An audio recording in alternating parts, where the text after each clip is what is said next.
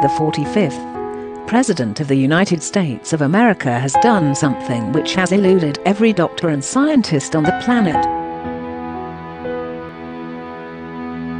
Has become the first old, fat man in the world to beat coronavirus all by himself. With just the power of his mind, he convinced doctors to declare him well, attracted cheering crowds, and has recorded videos proving that all has changed as he has had to remove that penis-pretence of a tie.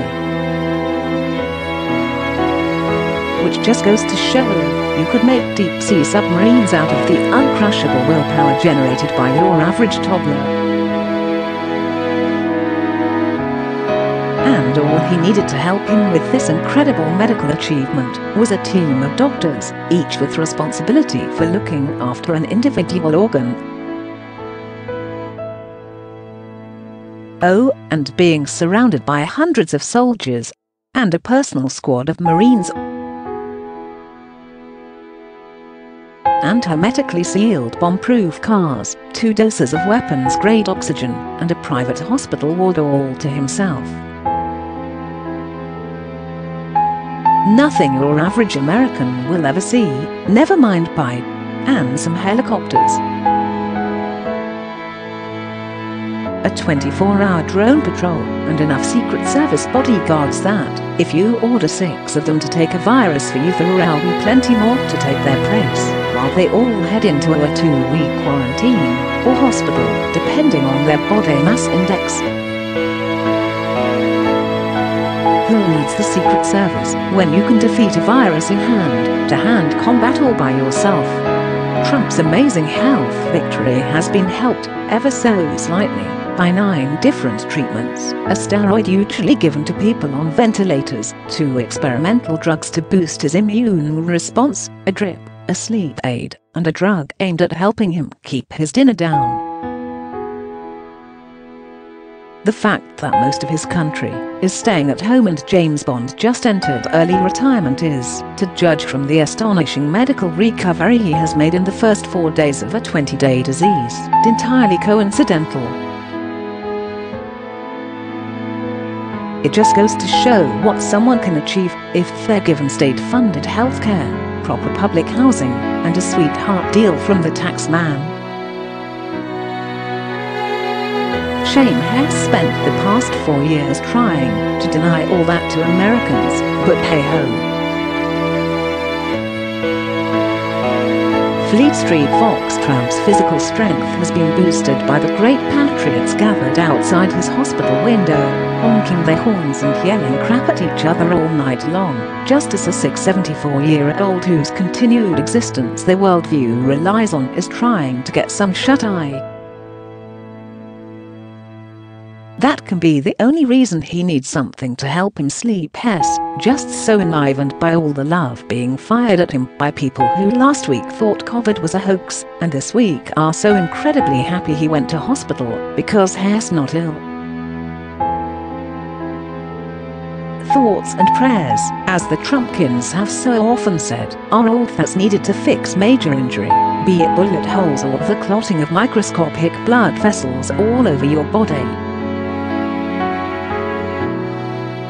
And so it has proved to be, with the most important and well-protected human in the world probably suffering insomnia, vomiting, lung damage, breathing issues, and an immune response so bad they've had to shoot him up with 2 unproven medicines. Still, at least he wasn't pictured being stretchered out of the White House, which has a fully equipped medical unit entirely capable of delivering all the above care. He walked out, waving, to a military hospital which has a little more equipment, if things get worse, which they won't, because Hess getting better. He makes great decisions about his medical care. His current doctor specializes in osteopathy and prescribed him hydroxychloroquine when it makes no difference. His previous doctor was said by colleagues to be flat out unethical and hand out baseless prescriptions too.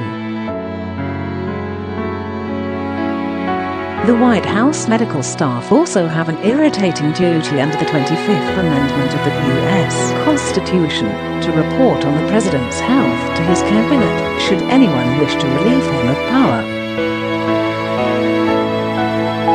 But even that may not be quite so important to Trump as the twin attractions, if he went to hospital, of generating enough drama to knock discussion of his tax returns off the news and hiding behind a load of soldiers just when it looks like everything's going to kick off. On the upside, he gets to meet as many key workers as possible and become a super spreader, the best spreader. No one spreads like him, you can guarantee it. Everyone says he's the superest of all super spreaders. Trump managed all of this without any of that silly book learning that he's managed to avoid ever since paying someone else to sit his exams for him.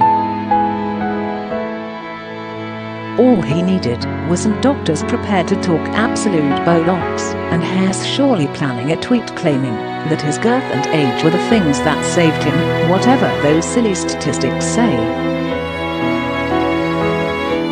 Which doesn't quite answer the question why, if he is as well as they say, he didn't walk out, socially distanced, to wave to the crowds, thereby proving the point and protecting his bodyguards from possible infection.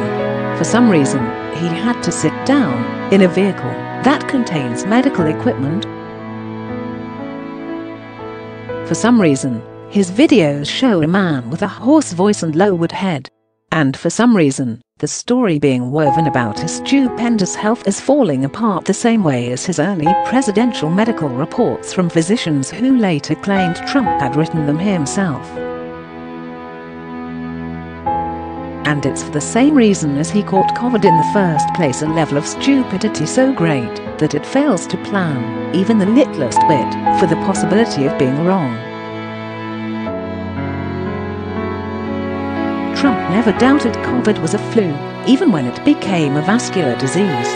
He never changed his mind that deaths would be kept to 5 figures, even as they burst through it, or that it was necessary to wear a mask, even when surrounded by people who were infected. He never divided his staff so that if one team succumbed, the other could run the country. And he's not wondering now what'll happen to these lies if things get worse. Wishing COVID away doesn't work. And it kills the stupid just as easily as it does fat, old men. Self-doubt is a survival trait. It enables us to adapt.